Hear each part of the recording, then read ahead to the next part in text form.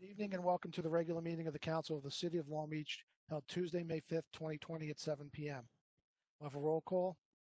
Councilmember Delury. Present. Councilmember Mandel. Present.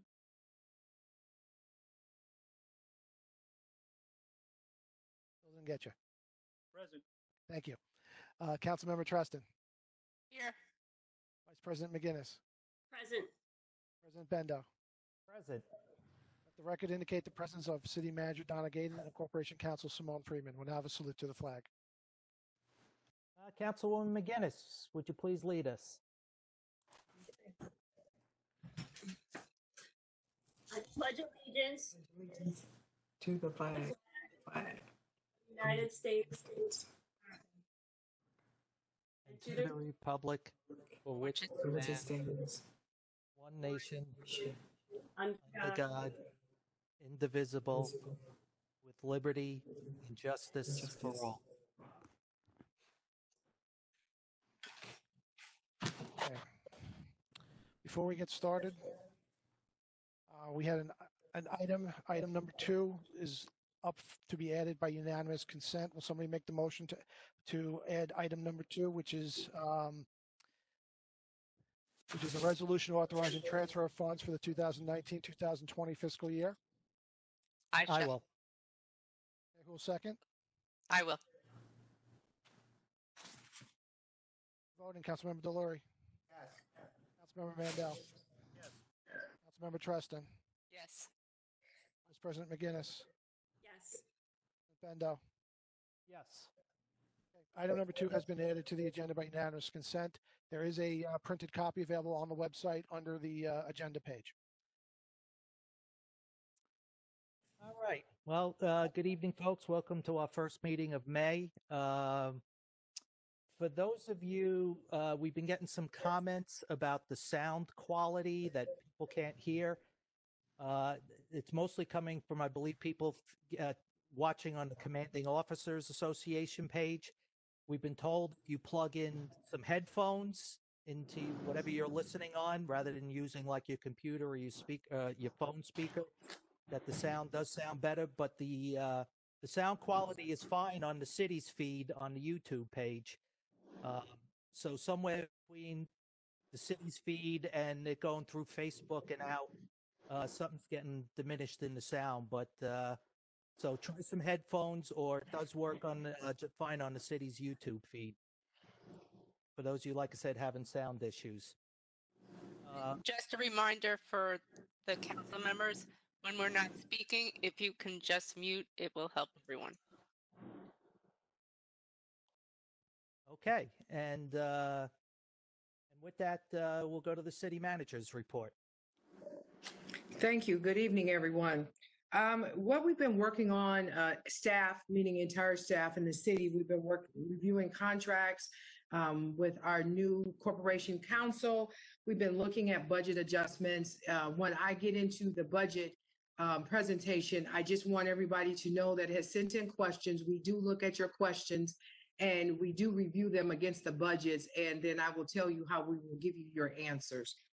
But the main thing that I think that everybody wants to hear is the staff and I have been meeting on a regular basis, coming up with a 3-plan phase on how to reopen the boardwalk, the beaches, the parks, the rec center. And the plan would be fully open, depending on what the governor says, partially open, or not open at all.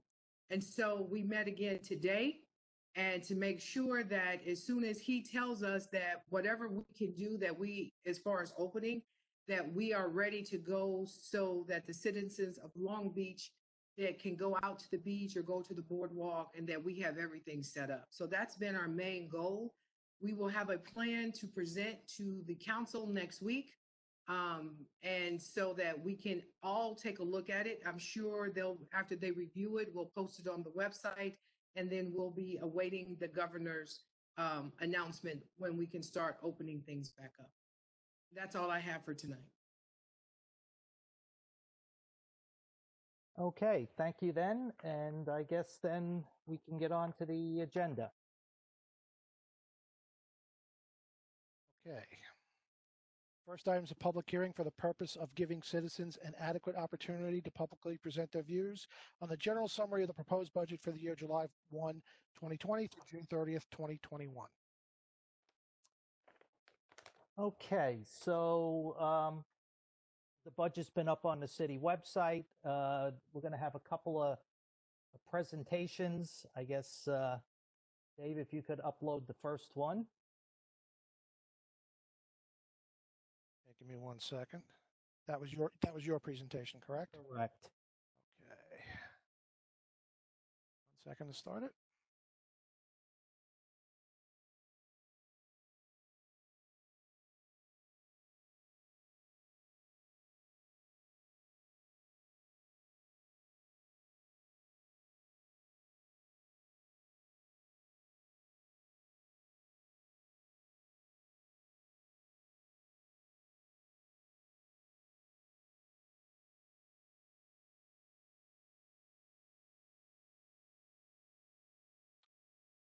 Okay. Okay, there we go. So if you can go into the presentation mode on it.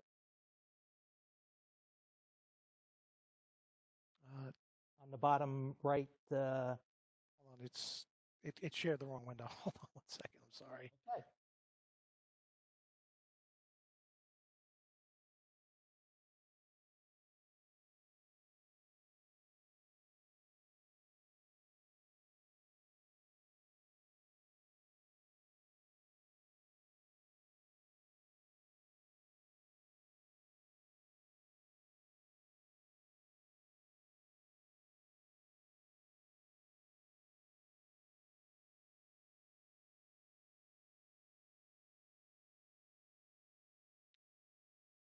Yeah, it's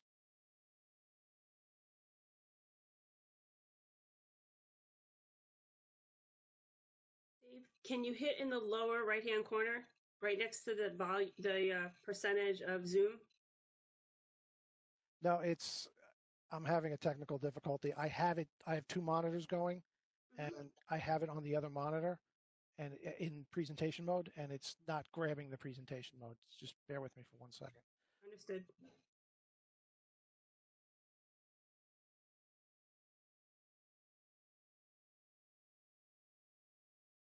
Anybody got a good singing voice? Entertain people?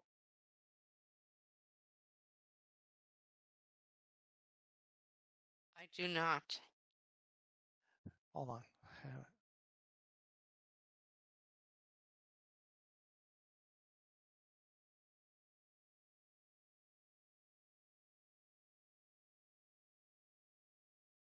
Looks good, Dave.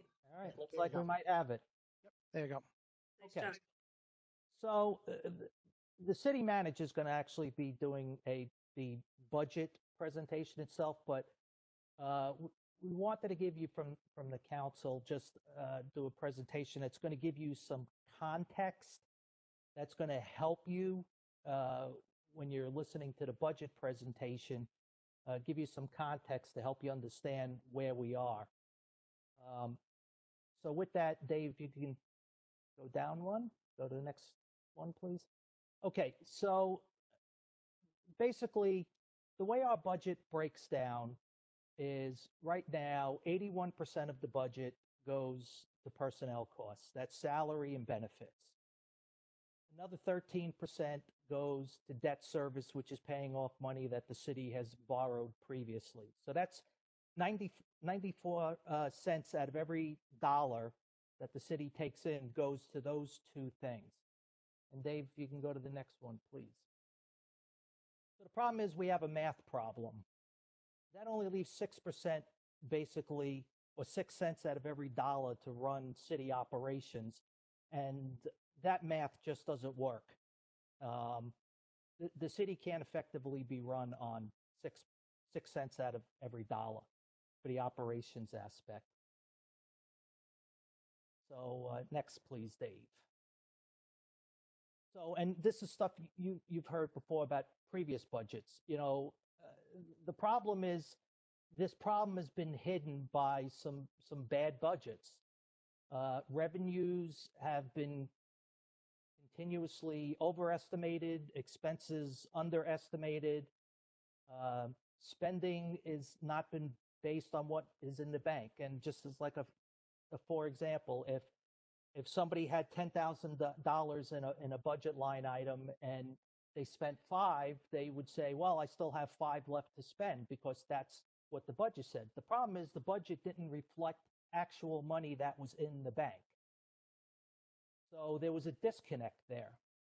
And then we just didn't have spending controls in place. Even when the money was short, there were no spending controls.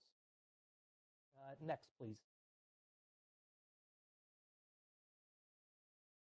So has it been making up for that over these years?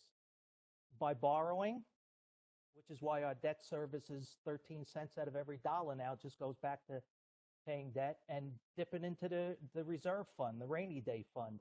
The problem is the rainy day fund is gone. It has been wiped out. So there is nothing left to dip into, and that's a big problem. Next. So we talked about 81% of the budget right now is salary and benefits. We just want to give you a breakdown of basically let you see how that breaks down. So our CSCA employees, who are, the bulk of the workforce, and they're the people who pick up our garbage, maintain buildings, the beaches, work on the buses, fill the offices in City Hall with all the functions that need to get done. The average salary, now this is average, so some make more, some make less, but the average salary of a CSCA worker without benefits is just under $72,000. Next, please. When you add their benefits in, and that's things like health care, medical, dental, pension, their benefits, they make just under, it's just under $120,000. So like I said, that's their salary plus their benefits. The highest paid employee, and now these numbers are all based on fiscal year 19, which is the city's fiscal year runs July 1 to June 30th. So fiscal year 19 would be July 1 of 2018 to June 30th of 2019. That is the last full fiscal year the city has experienced. Right now we're in fiscal year 20. So these numbers I'm showing you are from fiscal year 19, which is the last full fiscal year. So the highest paid employee, just salary, no benefits for CSA was about just over $166,000, and with benefits, $277,000. So just next, we'll talk a little bit about the fire department now. So next, please. So for our fire department, average salary was just over $135,000. Next, when you add their benefits in, that added about $100,000 in to the salary, so it brought them up to over $235,000. The highest paid, again, just salary, was about $173,500, and then with their benefits added in, $289,000. Go to the next one, please. Now we're going to talk about the police. So the average salary in the police department is almost $165,000. Next. With their benefits, again, you add about $100,000 in, so that brings us up to over $274,000, almost $275,000. The highest paid, again, salary only, in fiscal year 19 was over $322,000. So that would include with overtime and things like that. And then when you add the benefits into that one, that brings that one up over $500,000. So we want you to understand that 81%, where that's coming from, how that's going out, because it's a huge piece of our budget. We just wanted to give you a picture of how that number comes about. There's some other labor costs too. There's probably almost $33 million the city's carrying on the books right now for accumulated vacation time, sick time, and comp time.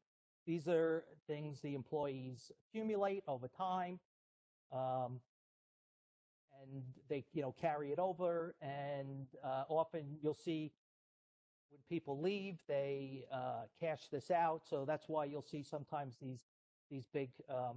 You'll hear about these very big payouts to some employees because they've been for a long time banking up this time that they then cash out when they separate. And it's a big contributor to why we have some of these huge payouts when people retire, and we're borrowing money for it because it's difficult to budget for these very large amounts. The other thing that's a little unique about, I guess, Long Beach or maybe government in general, I don't know, is employees get to cash out sick time too when they separate, which is, I guess, a little different than I'm used to seeing in the private sector, where sick time is kind of a use it or lose it kind of thing. So next, please. Also, again, because this is all part of that 81%, just wanted to talk about some of the benefits the employees get. They get obviously a very good medical and dental plan. It's quite good, actually. But the majority of the employees don't contribute to it. The exempt employees do contribute 10% to their medical, and the exempts are a small number. They're probably only 12 or 13. And then for CSCA employees hired after April of 2017, they contribute 10% their first 4 years, and about 15% starting in their 5th year. Police and fire do not contribute. And also they're reimbursed for their co-pays as well. So if they have co-pays, they get reimbursed for them as part of their contract. Obviously, they have a pension plan as well. Employees do not contribute to their pension plan. Again, that's something in the private sector. For those of you that work in the private sector like I do, you don't see that anymore. Many companies have done away with pensions and have replaced them with 401ks. I know in my particular case, my company did away with our pension plan about 5 or 6 years ago, and switched this over to a 401k that we, are clearly all contributing quite a bit to play catch up. This is just just an example of another benefit that they get. That in the summertime, City Hall closes early from July 1st to September 15th. Closes an hour early, so basically the work week gets shortened from 40 hours to 35 hours. So effectively, it equates to about an extra, if you put all that time together, about an extra 7 days off. Next, please. Just wanted to get into, again, some of the specifics of the individual units and what they get. Exempt employees generally follow the CSCA benefits. But as far as time off, they get 15 paid holidays. They max out at 25 vacation days, 15 sick days. They get 5 personal days in addition to the vacation. But if they don't use any of their sick days, they get 2 additional personal days. And then if they donate blood, they get a day off for that, and they can donate blood up to 2 times a year. Next, please.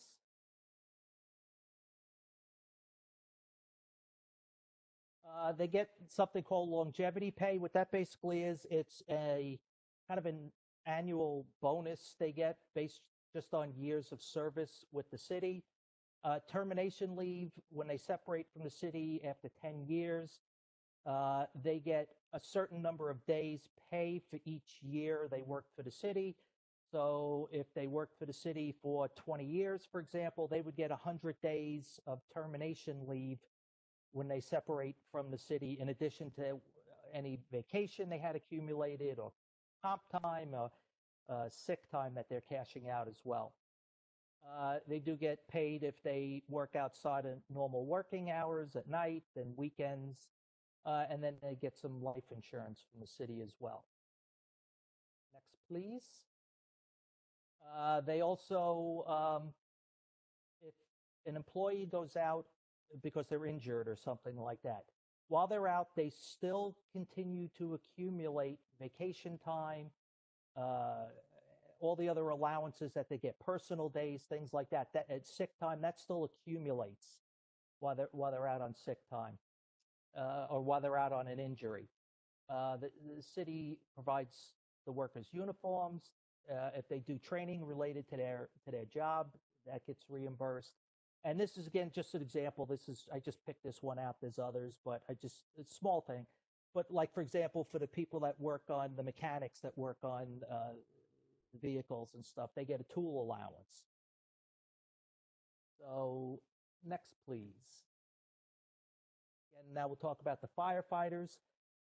They work 24 hours on and 72 hours off. So basically they work 1 day and 4. They get 13 holidays. They get 720 hours of vacation year, which is about 30 days. They get 240 hours of sick time and 60 hours of personal leave. So with the vacation, it works out to about 5 shifts a month. That doesn't account for sick or personnel. Sometimes they also swap shifts, to cover if they're short of something. But that gives you, again, an indication of their time. Next, please. They also get longevity pay. So again, that annual bonus based on years of service. They also get termination leave. If they leave, it's 40 hours per year of service. So again, they work 20 years, they get 800 hours. As you would expect, they get uniform and equipment allowance. Obviously, the first responders have equipment they need to have and maintain. They also, again, if somebody's out on a line of duty injury, they do still accumulate vacation, personal days, things like that. And there's a college reimbursement if they take courses. Next, please. The police. They work 4 days on, 4 days off. A shift is typically 10 hours for the police, so they work 4 10-hour shifts, and then they're off for 4 days. They get, now this is, of course, assuming they're covering other shifts or overtime, things like that. It's just basics. They get 13 paid holidays, 24 vacation days, 26 sick days. If they don't use any of their sick days, they get an additional 5 personal days. So on top of the 7 personal days, they get that would give them 12 if they use no sick time. If they donate blood, they get 2 days off. And they're allowed to donate blood up to 4 times for a total of 8 days off. Next, please. They also get longevity pay, again, based on years of service. And it scales, so the longer you're with the city, the more you get. It's the same with the others. They also get termination leave. They get 6 days of pay each year of service. So again, somebody works 20 years, they would get 120 days of pay when they separate. They get a night, it's called a night differential. They get extra pay for working at night. By their contract, night is determined to be from 4 p.m. to 8 a.m., so 16 hours a day is considered working at night. They get also clothing and uniform allowance, allowance for equipment cleaning and things like that. Again, like the others, if somebody's out on a line of duty injury, they do still accumulate their other banks, and they also get reimbursed. So next, please. So again, just like we stated earlier, we wanted to try to help you understand where that 81% is coming from and how it's broken down, where it's going. So it's a high number. It's a big piece of the budget. With the debt service on top, like I said, it creates some math problems for us on how we can run the city. It's very difficult to run the city on 6%. And because basically it can't be done, the city has been borrowing and dipping into that reserve fund, which is now gone. Next, please. And not necessarily going to go through all of this, but it's kind of that laundry list of how we got here with It's just basically the city has systemic problems. So it's the way the city's been operating. It's a systemic problem. The budgeting's been unrealistic. There hasn't been the oversight that's been needed. You know, the borrowing to plug the holes rather than fixing the problems. Overtime, the way the city operates, is it really operating is the most efficient way it should? We have to acknowledge there's been politics has been a factor in this as well. And then another big one is a lack of new revenue streams as well, which is something that is going to be looked at in this upcoming year. So next, please. So, and you'll get more details during the city manager's presentation, but the cumulative effect of the tax increase that'll be coming up this year, if the budget passes, is 3.68% as the budget stands now. The actual tax increase that the city is doing is 1.81%. The difference between the 1.81 and the 3.68 are adjustments that are made by the state and the county to things like the property assessments and the homestead versus non-homestead, which basically means there's a formula that the state gives the city that says, okay, if you have a whole pie that's the taxes, this is how we want you to slice the pie to determine how much of the taxes get paid by homeowners and how much of the taxes get paid by commercial properties. And that's something that the state determines, and the state gives the city a formula. So the adjustment due to the state formula plus reassessment stuff from the county makes up the difference between the actual 1.81% increase that the city's doing. And that's how it gets to the 3.68. This does stay below the state tax cap. But there's always a but. You know, we borrowed $4.25 million on Thursday. That was approved to carry us through the rest of the year because of expected revenue reductions due to the COVID-19. The expectation that beach revenues will be down and many other revenues.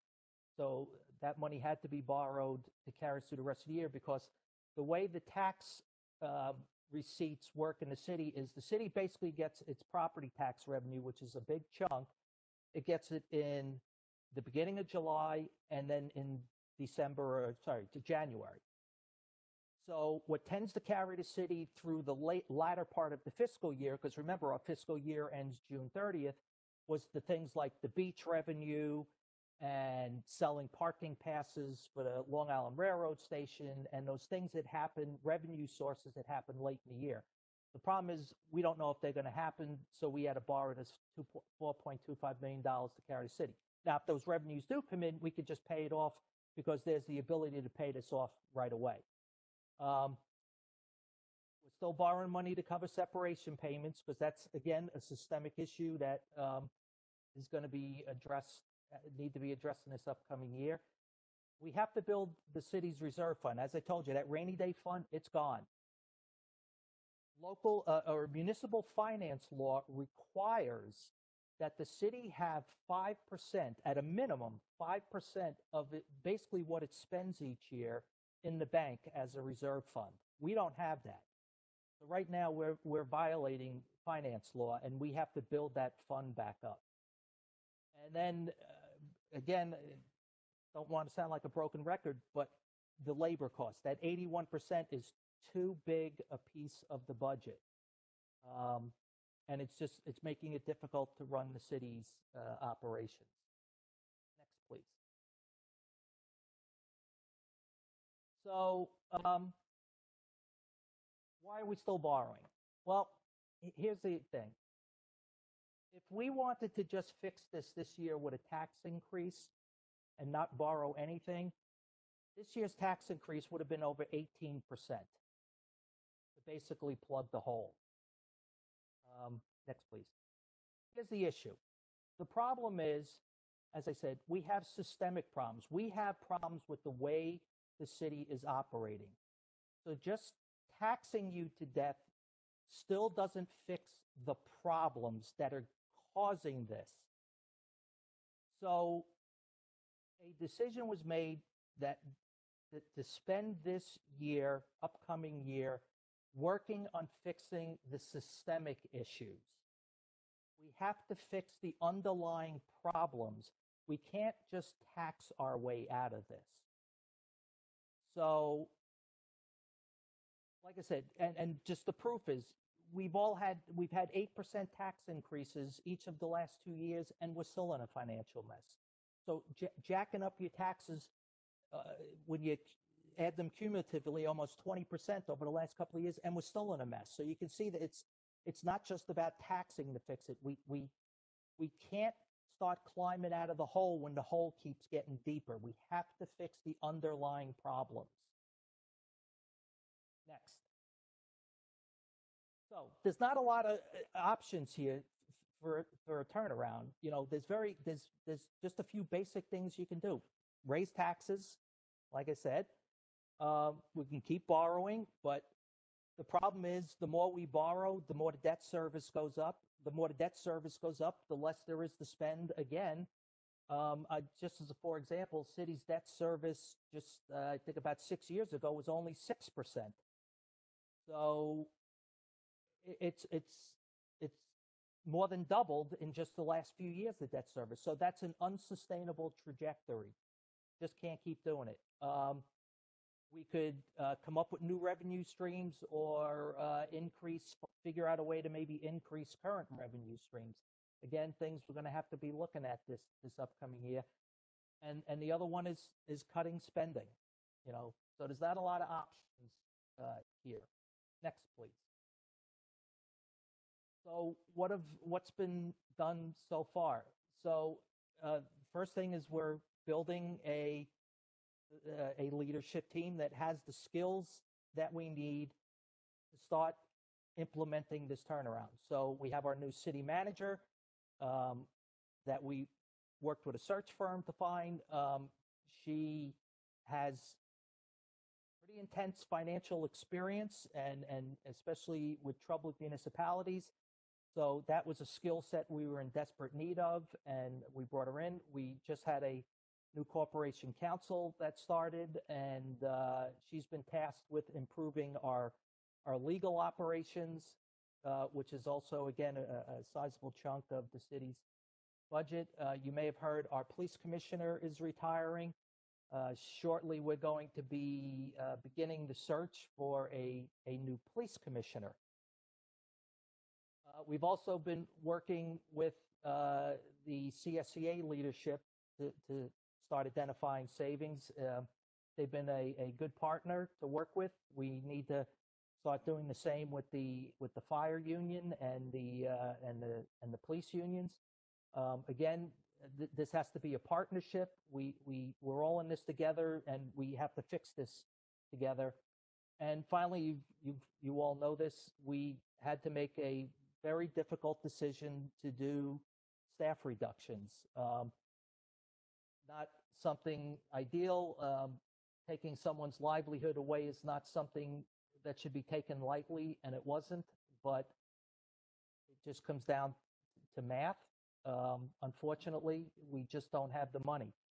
So we have laid off 21 full-time employees and 143 part-time employees. Currently, the 21 full-time, honestly, have all come from the CSCA, which is unfortunate that that's the way it's worked to date, but we're going to have to be working with the other two unions as well for some savings. Also, like I said, we laid off a lot of part-time employees as well for a total of about 164. Next, please. So what do we need to do in this upcoming year? We need to start developing budgets that are realistic. We can't turn around and say we're going to bring in $93 million in revenue when we've never brought in more than 87, which has happened in some of the budgets the last couple of years, and the same with expenditures. where somebody puts in $500,000 in a line item for something, knowing they're going to spend $800,000, but then their budget won't work. So it's just that practice has to come to an end. We have to hold department heads accountable to their budgets. That's something that really hasn't happened.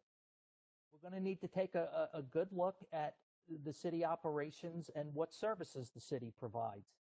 The simple fact is, if we don't have the money, we just can't pay for some things.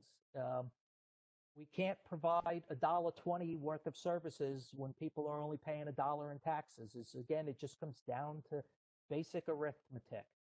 We may have to merge and streamline some departments. We're already, there's been some city manager has been taking some action already where it looks like probably the ice arena, the Magnolia Center, and the rec will all be merged together under a single management structure, which will streamline things. And again, we have to potentially look at the staffing and what we can afford and what we need. Again, continue building that team that's going to turn this around. It has the skills we need to turn this around. A big one, something the city's never done before. We need to develop a long-term financial plan, a turnaround plan. We've never had that before.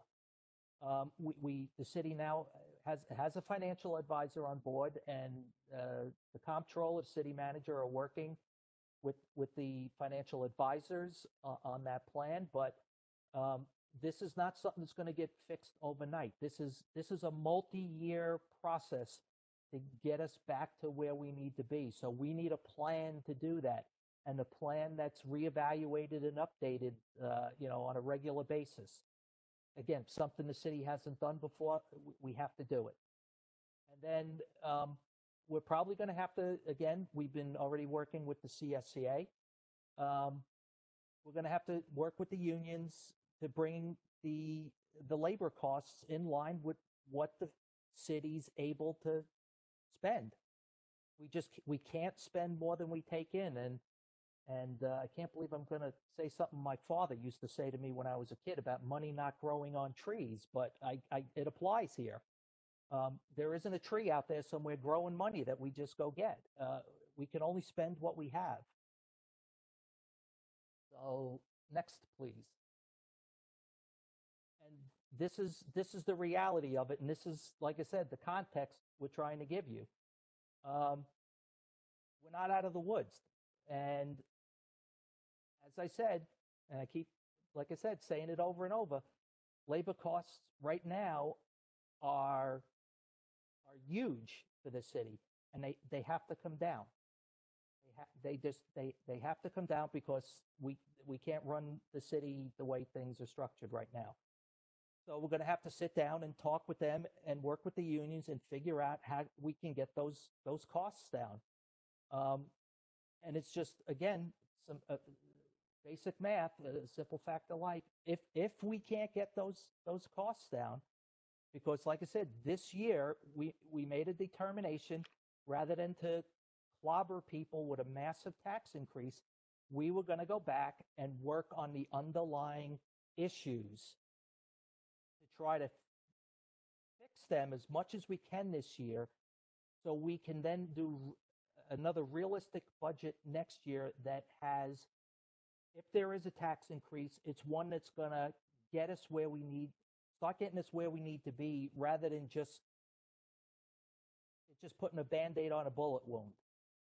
So if we can't address this issue, people just need to understand what may happen next year in next year's budget, because, again, it's just simple math.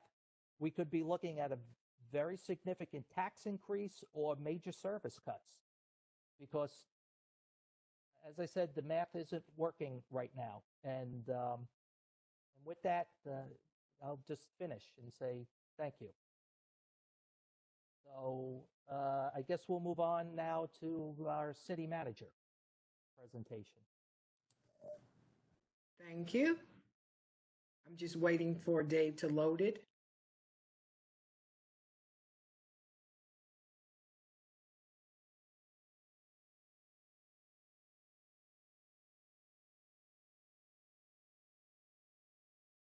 Dave?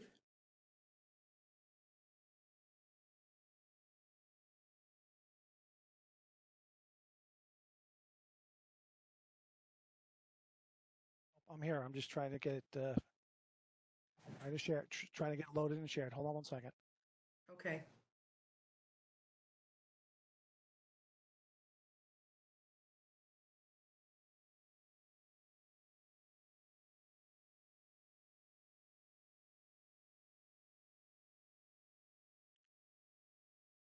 All right.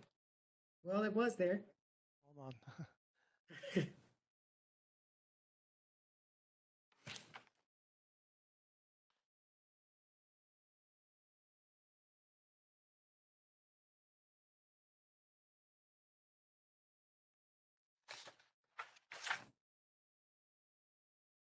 Okay. Ready? Yeah, go ahead. Okay. The proposed annual budget, we're calling this a fresh start for Long Beach. And this is the budget for July 1, 2020 to June 30th, 2021. There is something happened to the screen. So there's an agenda. And our agenda is, we're going to talk about the introduction, the budget process, budget highlights, and then we're going to have our consultants come on and talk about the New York State Comptroller's report. And in the introduction, what we're trying to do, you can go to our introduction. We're going to talk about the city's priorities and goals. In this fresh new start, we know that we have to increase existing sources and new revenue streams. And some of the new revenue streams we're looking at is applying for additional grants, getting money where we can. I have started asking all of our legislators in any one that has given us a grant example for CDBG, if there's any additional money available. We're also looking at bringing in parking meters, selling of assets that we no longer need. We do know that we have someone interested in one of our buildings, and what we're looking at is anything we sell as far as assets, they will be sold at the fair market value. Dave, is it for me to move? No, give me 1 second. It's again sharing the wrong. It's sharing the okay. wrong screen. Give me one second. I can continue. You could catch up. Yeah, I'll So we're going to talk about the history, which we'll see shortly, of the financial challenges. In 2011, the city was on the verge of insolvency. Moody's downgraded the city's bond rating 5 notches to B333 from A3. Then in 2012, Superstorm Sandy caused $120 million of damage to the city's infrastructure.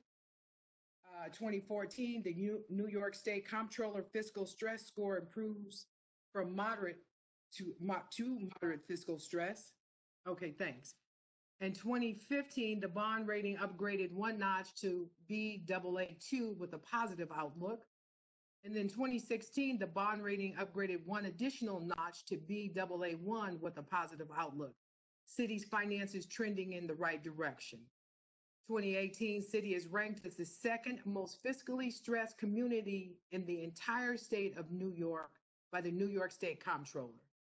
In 2019, Moody's downgraded the city's bond rating to Baa2 with a negative outlook. 2020, COVID-19 happened. The city council passed $4.2 million deficit note to cover our expenses because of COVID. Go to the next slide. The city has had a history of structural imbalances. This has been talked about before. The city's adopt budgets and financial monitoring resulted in an annual operating deficits in the general fund that totaled $8.5 million over the last 4 years. That's an average of $2.1 million per year. Total, and this is very important that everybody understands this, that total general fund balance, which is that rainy day fund that was mentioned before, decreased 97.2% from $9.9 million at June 30th, 2014 to $285,000 as June 30th, 2019. This decline in the fund balance represented and is a result from poor budgeting practices by city officials, including unrealistic estimates of revenues, the use of non-recurring funding sources, and in the general fund and lack of financial planning. And this statement actually came from the state comptroller's office. Over the past few years, the council and city officials also underestimated expenditures, overestimated revenues, resulting in a large operating deficit and a greater reliance on fund balances that was planned. And so you can see from the very first bullet point, or the second bullet point, I'm sorry, that the 9.9 million down to the 285, that we definitely was depending on the fund balance to get us through. Next slide. The budget process. Here you can see, and I won't go over the entire slide because this is one that's gone through every year. This tells us how we do our budget over the 3 or 4 months. I came in March, and so the budget had actually started. Ina and the staff had started working with the department heads. And the entire process, which everybody must know that the entire process is collaborative. So it's not put together by Ina, it's not put together by myself. It's the department heads, Ina and myself, all putting the budget together. Next slide. So in January, they began preparation of the departmental budgets. February, the department submitted their budgets. March, we have meetings to review the budget request. April, we proposed budgets and then we finalized them. And when we finalized them, we went back to the departments to say, this is the budget that you will, we're putting before the city council, and this is the budget that you will be held accountable for. And now we're in May and we're doing public hearings, and the budget should be adopted before May 31st. So everyone knows that the city will monitor this budget every year, all throughout the year. One of the recommendations that we did see from some of the questions was that we all believe in transparency. So beginning in June, there will be monthly budget reports, budget to actual reports that will be put on the website so that the community can see the progress that we're making or exactly where we are. So we have some prime indicators which points to a bleak reality. So again, you have from the 20.4 million at 6/30/15 and the fund balance, and at 6/30/2019, we had a $6.5 million deficit in the fund balance. We've been downgraded by Moody's to a Baa2 with a negative outlook. New York's comptroller fiscal stress test, or fiscal stress score, city of Long Beach is now the #1 city in the entire state of New York that is fiscally stressed. And the city has exceeded the Governor Cuomo's tax cap for the past 2 years. The highlights of the budget. So the proposed operating budget overview that we have done is the 2020 to the 2021 totals is the total budget is $94 million. It's $2.9 million less than the previous year. And how we arrived at that is that, one, it was with the budget cuts. This year, when we did the budget, we looked at the budget going back, I believe it was to 2017, and we looked at actuals, what we actually spent line by line, and then we did an average of where we should be.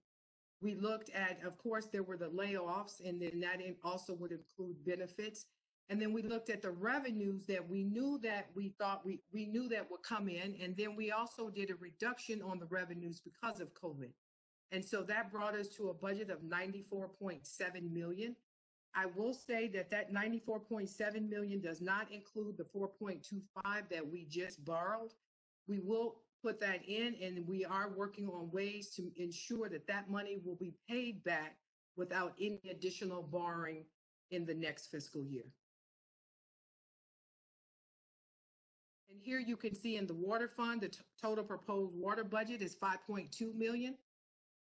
90.1% of it is the departmental income, and then 25.9% is spent on employee benefits. Next slide. In the sewer fund, departmental income is 90.4%, And we have another 29% that's paid out on debt service. And that debt service is money that we have borrowed to do different projects in the sewer fund. Next slide. So this is how your tax dollars are spent. If anyone went to, and I know many of you did, went to the website to look at the budget, this is just showing you the dollar and showing you of that $1, how we spend that money. And you see that 24.5% is employee benefits. When you add everything together, you will come back to the 94% as far as employee salaries. That 24.5% really is just employee benefits, and that's on an average. And so you could take a look at this slide. You could take a look at this slide, and you can see all the different ways that we have to spend $1 within the city. Next slide. This is one of the more important slides. This talks about a declining fund balance, so that I wanted everyone to see that. And you see in 2014 to 2015, we had a fund balance. That was our rainy day fund of $20 million or $20.4 million. And then 15 and 16, it went down to $11.2 million. 16 and 17, it went down to 19. Well, it went up to $19 million. So that was a good year. They were starting to put money back into the fund balance. 17 to 18, the 19 went down to 5.1. What's important to note is that the 18 to 19, it went from a 5.1 to a 6.5 negative. That's over an $11 million swing from money you had in the bank to now you owe the bank $6.5 million. So if you go to the next slide. I'm sorry, go back. Can you go back one? So if you see this $6.5 million, one of the things we've been talking about is building a multi-year plan. It will take a minimum of 5 years to turn this $6.5 million back into positive funds. It is a requirement of the state that we start working on reducing the negative of this 6.5. This will have to be done several different ways. In the current budget, we do have a small amount that is supposed to go back into the fund balance. Unfortunately, in some of the questions that have been asked is, when will the borrowing stop? Our goal is that the borrowing will stop within the next couple of years. The problem is that we have a lot of payouts that are high dollar amounts that have absolutely to do with the services that we provide or the monies that collect. And so as we go back and try to do any type of negotiation, we have to work hard at reducing the $6.5 million, and we have to work hard at bringing in new revenues. But we do have only about 5 to 6 years to turn this $6.5 million back into a positive fund balance. Okay, next slide. This is just another slide telling you about the credit rating. So from January 29 of 2016 to February 2019. And we are now at a Baa1. Outlook still remains negative. It is anticipated that sometime during this summer, Moody's will downgrade the city again, because the city has been borrowing money over the last few years. It did not change much from when they talked to Moody's once before. And that because of the borrowing and because of the budgets, which the state has talked about, because the budgets have not been realistic, that we do anticipate that Moody's will downgrade the city once again. Next slide. So this is just a recap of what was mentioned before. We have our property tax and levy. And so the city only raised taxes that we are responsible for by 1.81%. And the overall tax increase was 3.68%. And so when you see on the tax line item, when you review the budget, you will see that the biggest increase in the revenue side is on the taxes. And that's the 1.81%. This is the right sizing of the workforce. This slide tells a lot.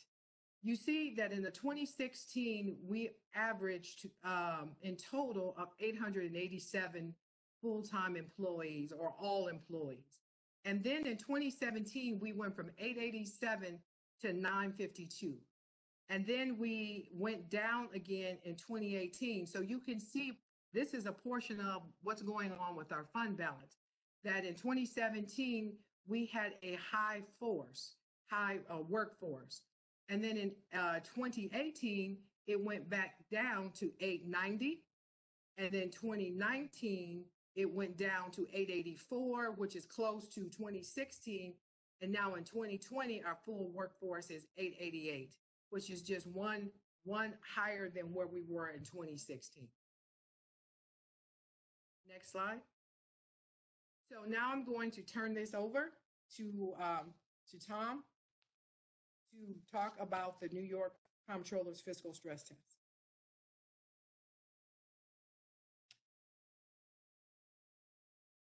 Tom is one of our consultants from our CMA Financial Advisors.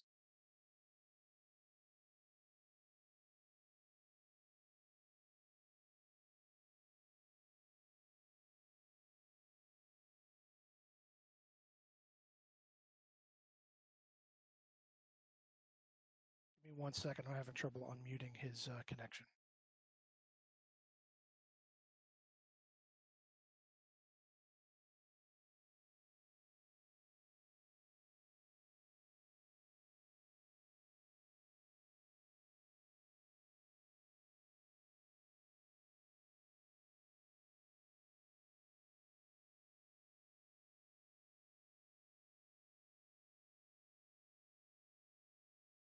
Okay, Tom, you're unmuted.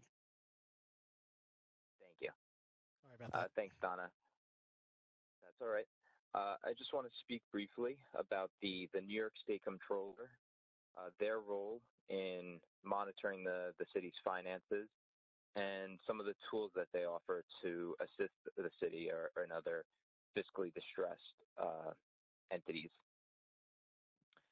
So the Fiscal Stress Monitoring System is the State Comptroller's program to identify issues for municipalities and school districts with budgetary issues. The system analyzes the financial information that's submitted to OSC against a set of uniform financial and environmental indicators. And it's supposed to act as a warning sign to provide information to the government leaders and citizens so they can be prepared to take some strategic long-term action to right the ship. There are two indicators that they use to evaluate municipalities. First, financial indicators to measure the key drivers of fiscal stress in local government financial operations, and then environmental indicators to get some insight into economic and demographic forces. Now, these might be beyond the control of local officials, but they could still have an impact on revenue capabilities and the demand for services. And there are three categories of stress. The lowest form being susceptible to stress, moderate stress, and finally significant stress.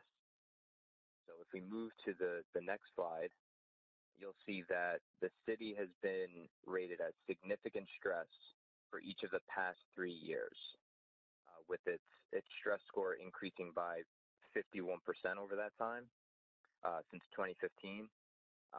In both 2017 and 2019, the city was rated as having the highest stress score of any municipality in New York State. So the situation is obviously becoming increasingly dire, and immediate action needs to be taken to fix the situation.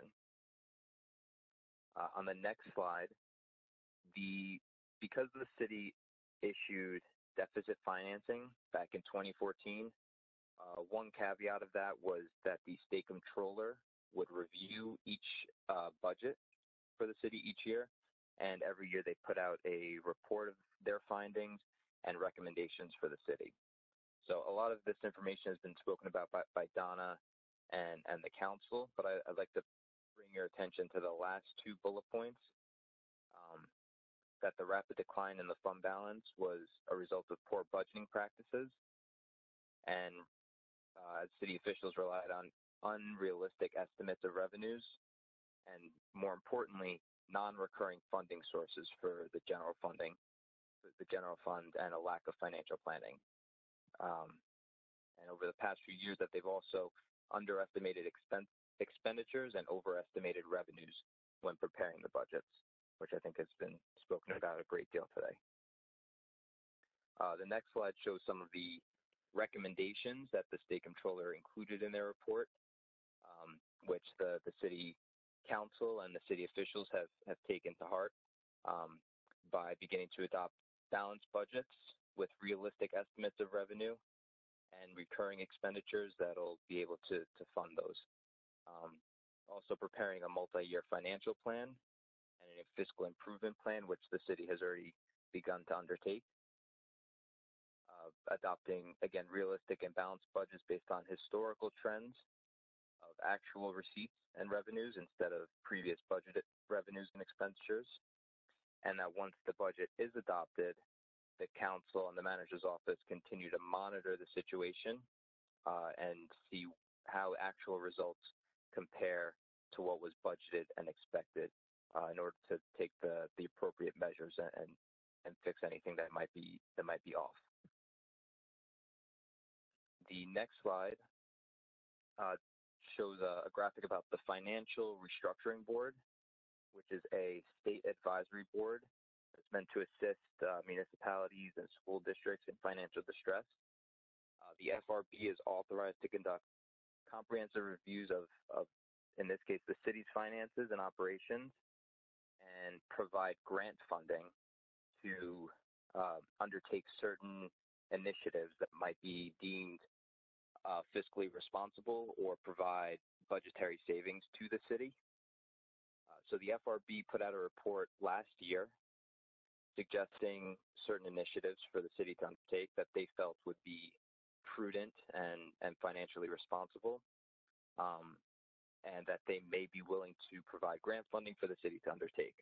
So these include things like shared services with surrounding municipalities, Nassau County, the town of Hempstead, reevaluating the police department and the fire departments, initiating a separation pay policy and incorporating that into the budget instead of continuing to borrow for separation pay, electronic employee timekeeping to better monitor the employee work hours, to look into labor and healthcare efficiencies, and finally bring in a strategic financial consultant.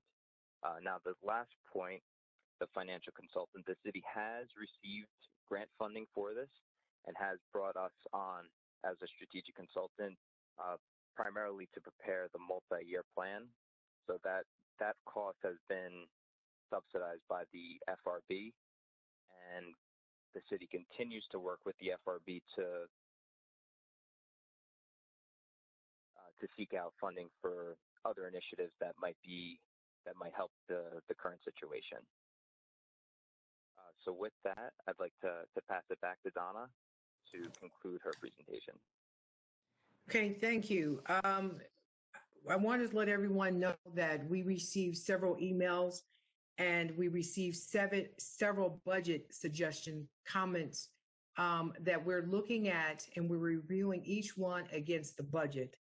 What we're going to do is that we're going to review and we're going to answer each question or suggestion. We're going to put them all together and put them on the website. We're asking that if anyone is listening or watching tonight, that you have all of your questions or suggestions in to info@longbeachny.gov by May 12th. We're going to put all of those together and then answer them and post the answers on the website. We also will send the answers to each individual person that either sent us a suggestion and comments. I do want to say that we had some very good comments and some very good suggestions. And I want you to know that we are taking them seriously, and we're looking at the budget. I want to say that the questions that came in, suggestions and questions that came in tonight from 20 individuals, there was Bob Johnson, Joseph Raw, Maureen Walsh, Michelle Knox, Walter, Sean O'Neill. Walter, I'm sorry, I couldn't pronounce your last name. Chris P, Alex O'Neill, Kyle K, Donna O'Neill, Alonzo Merkinson, Sean Nicholson, Regina Crystal, Robin Donovan, Denise Ford, Eileen Hessian, Ed Smith, Ann Chatterton, Levine, and Warren Foreman. Your questions that were sent in, you will see your answers coming up shortly. And then everyone else that emailed that I did not happen to mention your name, please know that we received your email and we will be responding to you as well. A couple of the people that have emailed us and that have a couple of people that have emailed us and that is on this list, we will be reaching out to you for you to clarify your question. Thank you again, and please send those in, and we will have the responses back to you and posted by May 18th. That's all for me.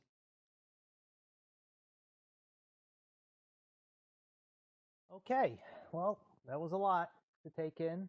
And with that, I guess we'll move on to the agenda.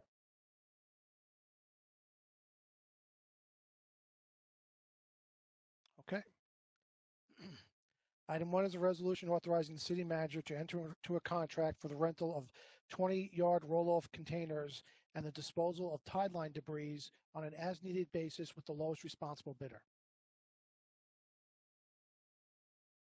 Okay, pretty straightforward. I think something we do fairly regularly. Is anyone from Public Works on that's going to talk about this? No, we don't have anybody on from Public Works. Okay. Do you have anything to add, City Manager? Do you have any additional information to add, or is this just pretty straightforward? It's pretty straightforward at this time. And it's on an as-needed basis. Right, and I did see the memo that with the bids that came in, and this was the lowest bid. It was the lowest, most responsible bid, yes. Right. So, any questions from the council? Okay. Well, I don't believe. How many bids do we actually get? Four. Good, thank you. All right, and I wasn't informed that we got any questions from the public on this this issue, so we can move on to item 2. Item 2 has been added by unanimous consent, and item 2 is a resolution authorizing transfer of funds for the 2019-20 fiscal year.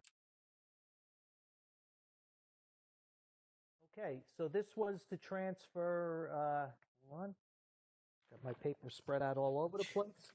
It was to transfer money into transportation from the contingency, Right. so that we could have the fire truck, the fire engine repaired.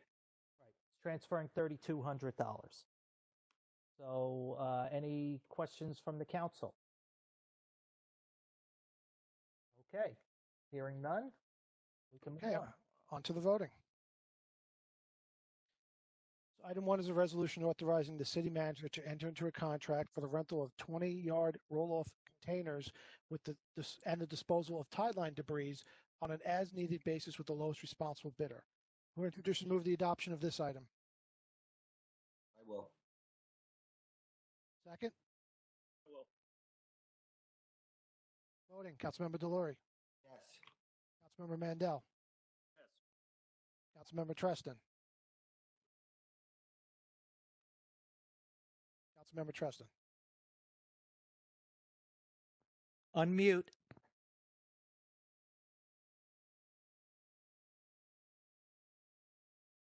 I'm not getting your audio.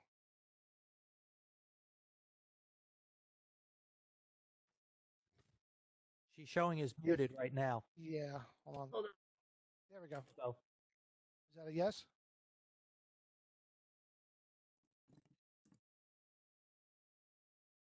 We had you for a second. If it's a yes, just give me a thumbs up in the camera. Okay, I see the nod. Okay, thank you. Vice President McGinnis. President Bendo. Yes. Okay, item 2, which was added by unanimous consent, is a resolution authorizing transfer of funds for the 2019-20 fiscal year. Won't you just move the adoption of this item? I will. Second? Who'd you get as the primary? McGinnis. Then I will. Okay. Voting, Councilmember Delury. Yes. Councilmember Mandel. Yes. Councilmember Treston. Yes. Got you that time. Okay. Vice President McGinnis. Yes. President Bendo. Yes. We'll make a motion to close the meeting. I will. Second? I will. Voting, Councilmember Delury. Yes. Councilmember Mandel. Yes. Councilmember Treston. Yes. Vice President McGinnis. Yes. President Bendo. Yes. Okay. I guess on to good and welfare. We did get some questions from the public. Let's see. I guess we'll start with Gemma Tanzi asked regarding enforcement of mask wearing and social distancing. The governor has indicated that municipalities should impose fines and penalties for those who do not follow this directive. What is the fine if you receive a summons in Long Beach? I believe Mr. McNally can field that one. Sure. It's a Class B misdemeanor with a fine of $1,000, but the ultimate amount payable is going to be determined by a judge. Okay. Thank you. Next, we have Nora Egan asking about that on the police commissioner position. As I said earlier, he is announced his retirement. He'll be retiring the end of this month. He also wants to know who is the city intending to appoint as a temporary police commissioner when he steps down at the end of the month, and will the position be posted on the city website, and will there be a search committee set up to search for a permanent replacement, and when? And I guess, manager, you want to field that? Sure. The police commissioner, when he retires, we will announce who will be replacing him until we find a new police commissioner. It has been agreed upon that to find a new police commissioner, that the city will hire an outside firm to do the search. We are working on the job description and working on this and looking for oh, I'm sorry. I just saw something pop up on my screen here. We're looking for a committee to fill the interviews after the search committee after the outside firm, whoever is chosen to bring us the candidates. The outside firm would then just go through everything and then send to the city the top 3 candidates that they feel that would fill that position. Yes, the information will be posted on the website, and all of that will be forthcoming within the next week and a half. Okay, great. And then let me see here. I guess there's another question. When will the transcript of the April 21st and 30th meetings be available? And she's asking about using Excel reporting. I don't know if that's the transcription service. And do we have anyone available in City Hall to transcribe the meetings? So I guess city manager? Yes, we're hoping that and we apologize that they haven't been posted. We are now having all of the minutes transcribed by someone that works for the city. And we hope that the plan is that the meeting minutes will be available by the next meeting on the 19th. So everything is done now in-house. Okay, I guess we have a question from Audrey Haddon at the MLK Center. After the Center was deemed safe and sound after Hurricane Sandy. Why has it been deemed unsafe in May 2020? Especially that it's like it's being used to feed some of the people in that neighborhood. And see here. This looks like there might be multiple questions. I want to see if make sure. Okay. I guess our fire commissioner, I believe, is on. He should be able to field that one.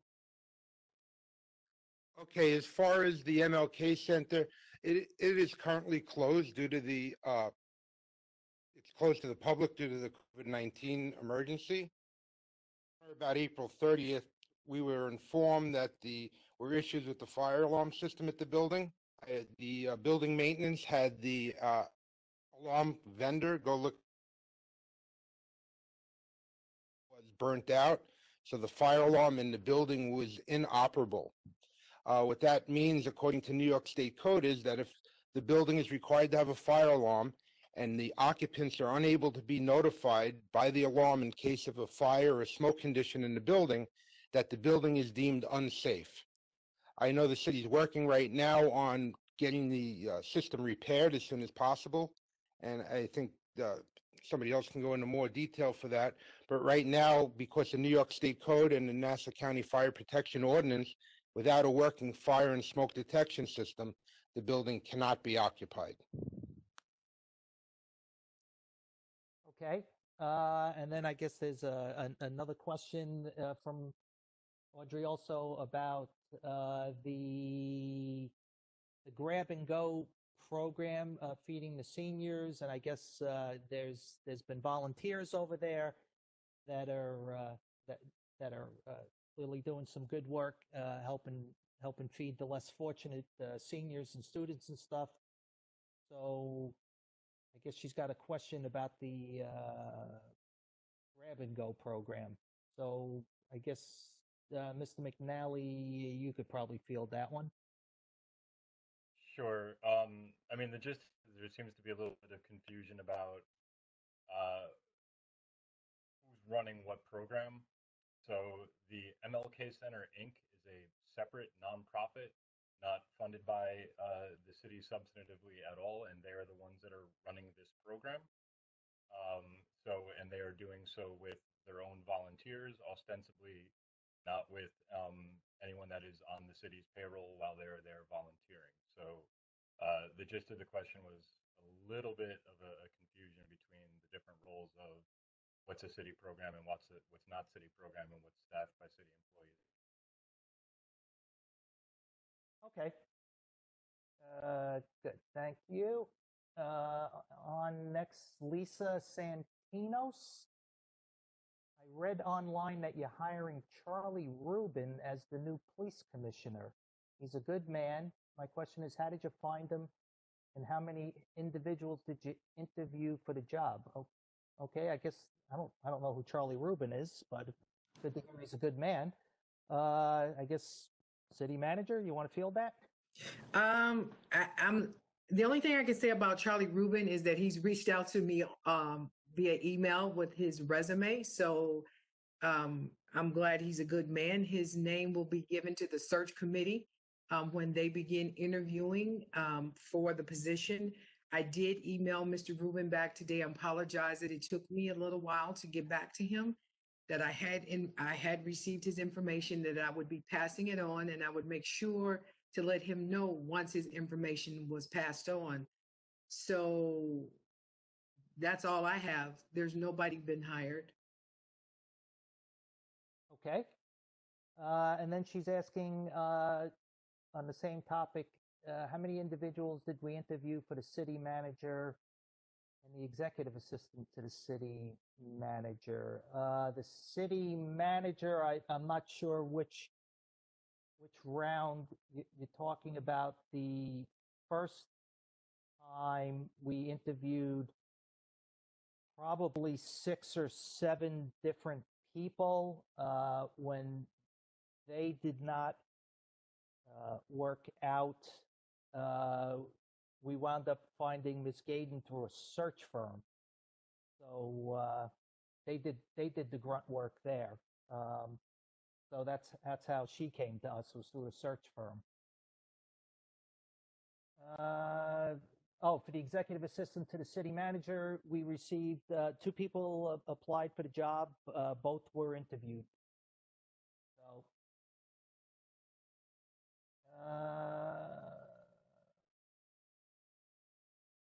she had another question. Okay, about. She's already trying to get rid of she's already trying to get rid of Donna. She's asking if there's a search ongoing to replace Ms. Gaden.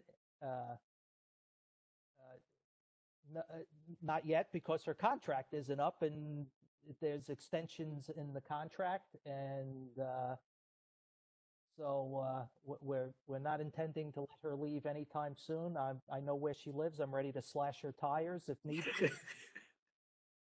So yeah, not an issue yet. So we have Robert Samitsky, our state comptroller, Thomas DiNapoli, in his December 19 report, reported on abuses and questionable payments authorized by the city for unused accruals in violation of the city's code, the charter, and the collective bargaining agreements. What actions has the city council taken and the city manager to end these practices, sure this doesn't happen again? Yeah, good question. This one, comes up periodically. As I guess people might be aware of, I guess I'm kind of the one that found this and kind of blew the whistle on it. So a few things. First things, as I've said several times in previous meetings, we have an internal investigation going on right now, being done by an outside law firm. So that's underway, and we expect something there relatively soon, I believe. And that was something that, quite frankly, you may remember Councilman Mandel and I were kind of really fighting tooth and nail late in 2019 to get some outside eyes looking at this, to have an independent look at it. Unfortunately, we had some difficulty getting that done, but it's being done now, which is a good thing. So yeah, this stuff's all being looked into, and obviously we can't talk about the active the investigation, but like I said, we do expect something there shortly, and we'll be able to share information then. Let's see. Since the beginning of the same person, Mr. Saminsky. Since the beginning of the budget year, have any payments for vacation or sick leave been paid? And if so, has our comptroller, Ms. Resnick, make sure they were proper? I guess, Donna, that's... Yes, I can answer that. Since I've been here, I have to check before March, but since I've been here, we've made a couple of small ones. And so not only has the comptroller's office made sure that they were right, they went through civil service and they went through through payroll, to make sure that what was said on the sheet was actually correct. The payouts that we've had so far have not exceeded $5,000. And it was really just for time that they had not taken. Any large payouts have to be audited to ensure that the amount is correct. Okay. Great, thanks. I'm going to butcher this name, Donna Karolzuk. And this one's a little lengthy, so let's see if maybe I can press it down. After last Thursday's meeting, seeing the money lost in beach revenue, and after 2 consecutive years of 8% tax increases, I believe Long Beach residents should be able to enjoy the beach in a safe manner this summer. No arguing there. I know Long Beach, the city council has to make difficult decisions during this time to help the town out, but has the idea of making the beach and boardwalk only accessible for residents been discussed, as we are a city beach and not a state. And then she just gave some example about how we might be able to do that. And this basically would limit the amount of people coming in while allowing residents to still enjoy their beach. Okay, so basically, I think the city manager kind of addressed that in the beginning of the meeting in remarks. That the staff is now putting together a plan for various scenarios that are going to look at all these things. I know there's some legal questions our corp counsel is looking at too about the legalities of whether it can be resident only, since got to remember the beach was paid for with Army Corps money, Army Corps of Engineers money, and the boardwalk with FEMA money. So that's, I believe, is also being looked at. But so these plans are being developed and should be coming out soon, because we obviously have to be prepared in case we do get to open up on time. And then she had a follow-up, just I guess asking if Congresswoman Kathleen Rice is the right person to contact to get some support for Long Beach, so she could spread the word.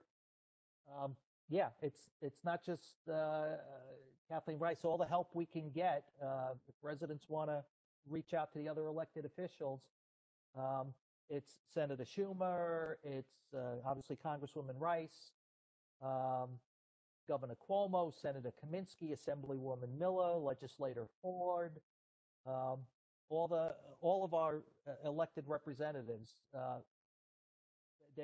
We're guessing they're all thinking like us. They're all on the same page as us. So any help and support we can get from them is appreciated. Clearly, Long Beach is not unique. There's a lot of other municipalities out there now also in similar situations. So a lot of people are looking for help right now. John Weeder wants to know, now that the sale of beach passes has been delayed, what's the new schedule for selling the beach passes? Has it been considered to sell them in phases?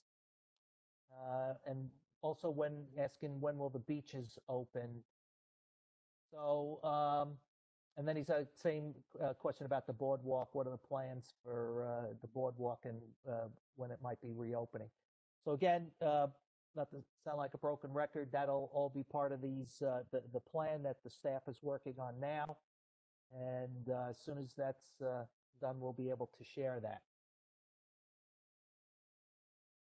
And that was actually the last question. So with that, I guess we're done. So thanks everyone for coming out. We dumped a lot of information on you tonight, but we hope it helped.